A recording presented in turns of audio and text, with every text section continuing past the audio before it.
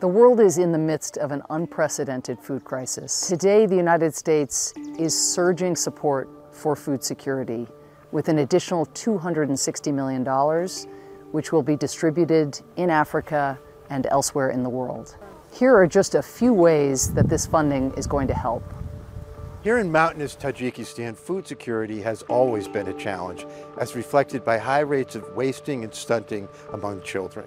USAID Tajikistan will partner with UNICEF and WFP to safeguard the nutritional status of 500,000 women and children under the ages of 5 and provide cash for work opportunities for 140,000 individuals to enhance productive agricultural assets in their communities. In Bangladesh, much of these emergency funds will be directly invested in building resilient livelihoods for 30,000 vulnerable households, which will enable the indigenous populations of children under 5, pregnant and lactating women, adolescent girls to lead healthier and prosperous lives. These investments will support climate-smart agricultural practices that enhance soil fertility and nutrition as well, cycling to mitigate the global shortage of fertilizer, while at the same time support Mozambique to reach its goal for agriculture and sustainable land uses. With USAID's technical assistance, the government of Tanzania is placing large investments in the sector to promote local